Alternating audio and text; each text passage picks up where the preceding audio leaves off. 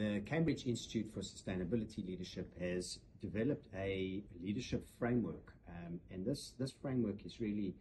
some of the cutting-edge thinking in the industry today. And it brings together a whole range of different insights, both from scholarly research, but also from practitioner experiences, and tests them and is evolving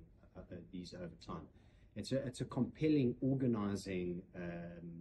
framework that people will be able to draw from to deal with the leadership challenges of leading in a complex environment, which the 21st century really does present as something of a challenge. So, as an example, in our real estate business, we see disruption in the market as the government puts in place regulations that says if the energy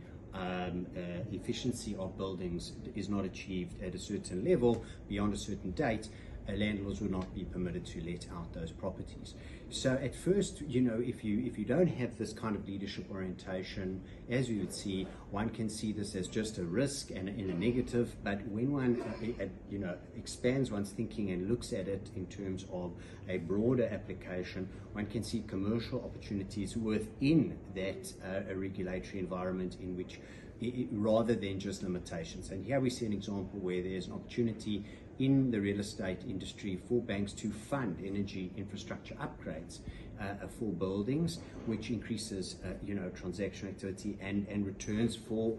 shareholders, for clients, and for the bank, but at the same time supports an improved energy environment for the country through a decarbonization of the property footprint of the country. And